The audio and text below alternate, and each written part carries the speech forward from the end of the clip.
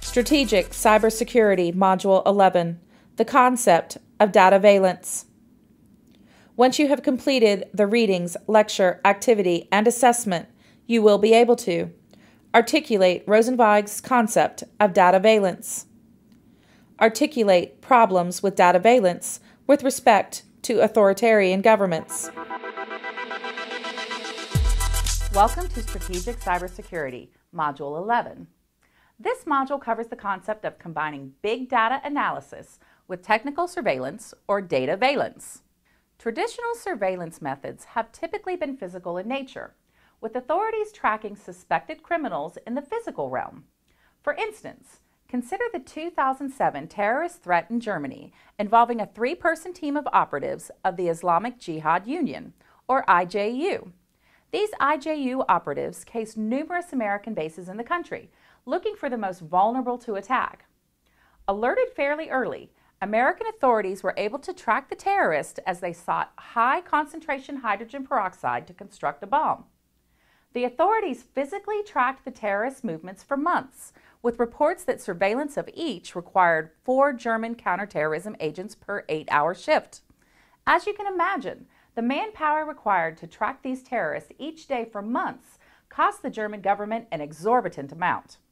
In fact, this was one of the largest surveillance operations in post-war German history.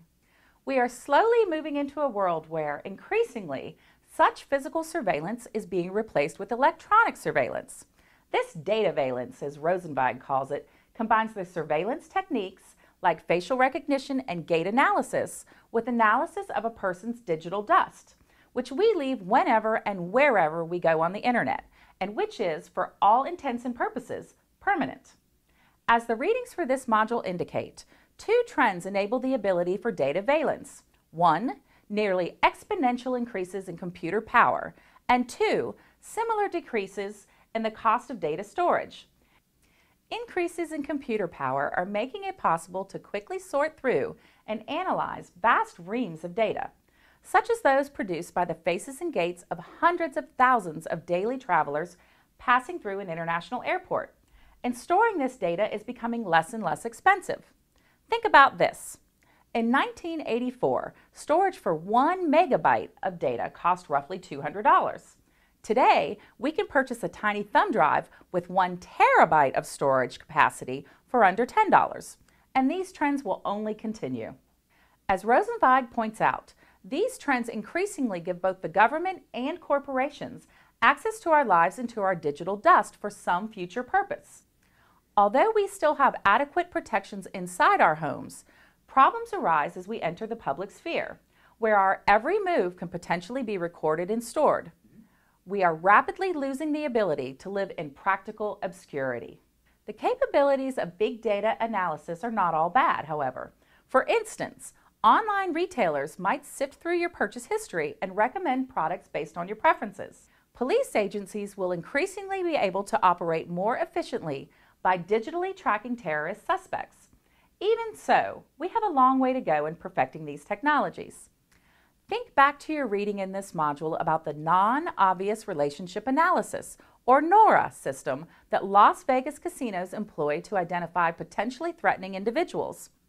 NORA may be a good system, but it was not good enough to identify Stephen Paddock, the Las Vegas shooter who killed nearly 60 people and wounded hundreds from his hotel casino room's window. In fact, given his lack of online presence and low profile over the previous decades, no system likely could have identified him.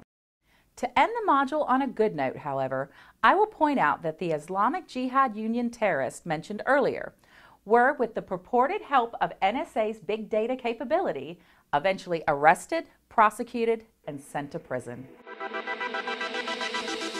Quiz question 1. Which of the following best describes the concept of dataveillance? A. The use of Global Positioning System, GPS, to track potential criminals. B. The collection and analysis of personal data and information about an individual or corporation. C. A term coined by the Supreme Court indicating unlawful surveillance by police using unapproved technology. D. The ability to sift through large data sets to determine someone's location. The answer is B. The collection and analysis of personal data and information about an individual or corporation. Quiz question 2. True or false? The two trends that have facilitated the explosion and dataveillance are increases in computer power and decreases in the cost of data storage. The answer is true. Quiz question 3. Which of the following is not a way that authoritarian governments are likely to use dataveillance capabilities? A. To track suspected dissidents using facial recognition technology. B. To help critics of the government travel anonymously while abroad. C. To reduce the ability of its citizens to anonymously surf the internet. D. To identify foreign intelligence officers operating in their country. The answer is B. To help critics of the government travel anonymously while abroad. The activity for this module asks that you assess the amount of digital dust you have left in the past 48 hours.